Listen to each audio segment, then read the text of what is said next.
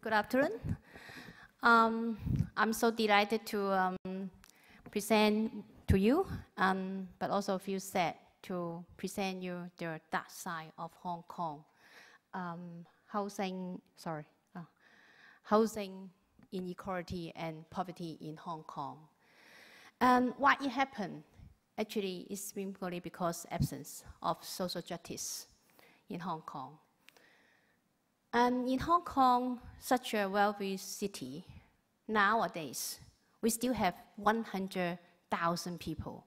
They're living in cage home cubicles, such inhumane conditions. Many of them, they are waiting for public housing, or you would call it social housing. But the number of people waiting for this is going up. And now we have around 155,000 applications waiting for public housing. Who are they? Actually, most of them, they are Hong Kong permanent residents. They are single people. They are single elderly. They are working poor. They are poor women and children. They are people with mental illness. Some of them, they are come from mainland China, but they are Hong Kong residents.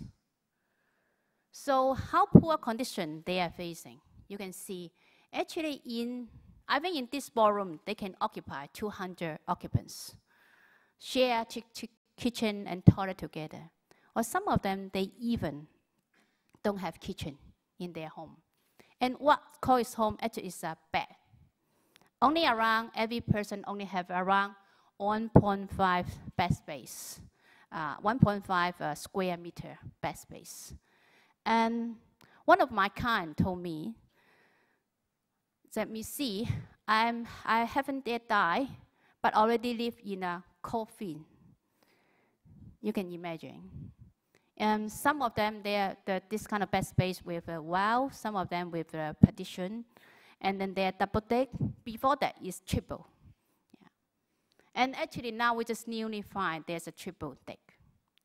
And you can imagine so many people living in this kind of crowded, tiny space. There's poor hygiene, poor ventilation, and you can find there's many animal friends. There are rats, there are cockroaches, there are fish.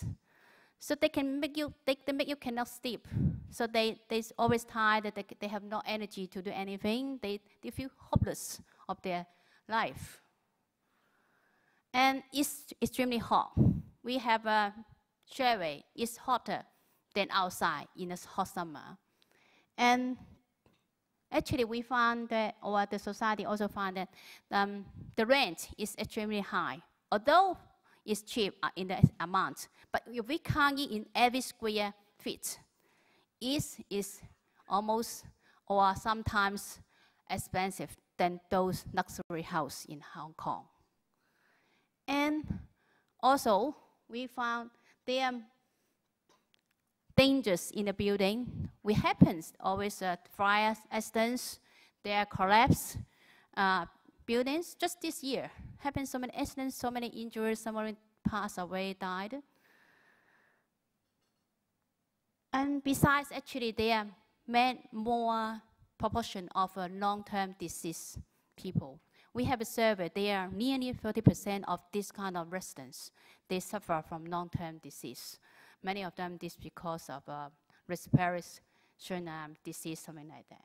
So you will ask, in Hong Kong, such a rich society, why happened? We have so many people live in this kind of condition. The one reason is poor. The wage in Hong Kong is poor, and it's so low. Before that, we don't have a medium wage. Even this year we have, but it's far from the standard. And then people, if they depend on welfare, the welfare cannot afford them to have a decent housing. Only can afford them to have a bed for their home. And we don't have any rent subsidy or rent control. And for these poor people, what they can do is to waiting for public housing. But they wait for public housing for a long time. And there are so many hurdles, obstacles for them to apply for public housing. If you're a singleton, if you're an immigrant, you need to wait for 7 or 10 or more years. You need to have fulfill some special requirement. So this, I don't go through to the point system of singleton or immigrants issues. And actually, what can the poor do is their cage home and cubicles, their final refugee. So you can see these figures, I don't go through them. And then you will ask, actually in Hong Kong, our GDP per capita, almost the top of the Asia. Why? We cannot solve the problem. We can supply so many things. Why cannot help these people?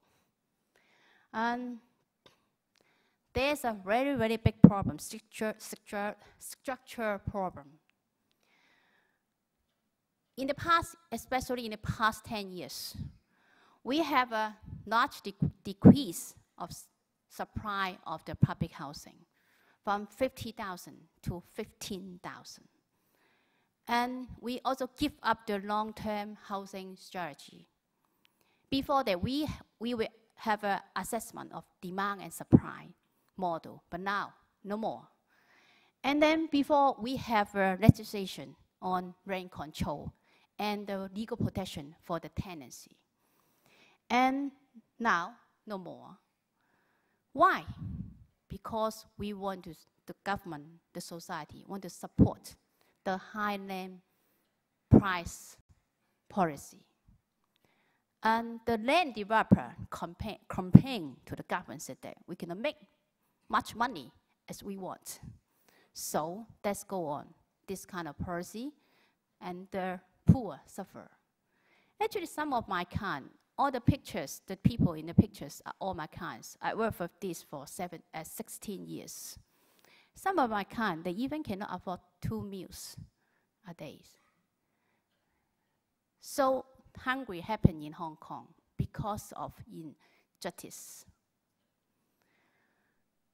And when we talk about housing inequality, actually housing inequality is the miniature of social inequality in Hong Kong.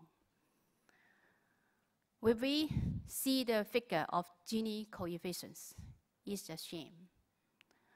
According to UN, we are the #1 in those developed countries or cities. It's going up. You can see the widening disparity between the rich and poor, and it's too much than it should be. And we can see the per capita GDP is going up in the past 10 years. But the median income, no, similar. And I told you, the median income in Hong Kong is around 17,000. But for those living in cubicle and cage home, it's below 8,000. And our population of living under poverty line is 1.2 million. It's around 17% in Hong Kong. It's quite a big amount of people. And how our government think about this? You know, in their reply to UN, they said, why there's cage home and cubicle in Hong Kong? Because they are marketing demand. Poor people, they need them. They did not tell them why they need them. It's because the government did not have enough supply of public housing. Even though in recent policy address, our chief executive make it clear that not necessary to ban this kind of living condition.